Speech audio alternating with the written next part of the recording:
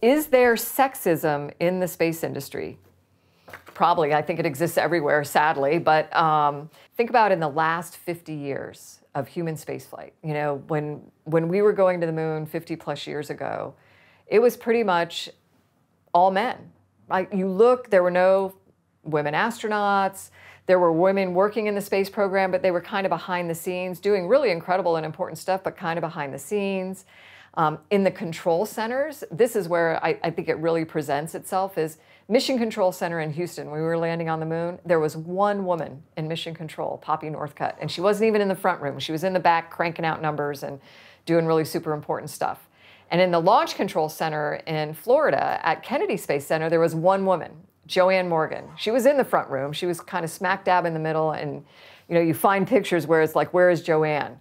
And now, 50 years later, which to some might seem like a long time, but is nothing in the grand scheme of things, 50 years later, women are running, really incredible women are running both of those critical control centers. When you look at all the people sitting in those, it's just this mix of humanity. Every flavor human you can imagine is somehow represented in that control center. And the same thing is true within NASA, when our training groups, within our science teams, all of it. It just is there. And I don't know what the secret sauce is, but we need to sprinkle it on all kinds of other industry as well.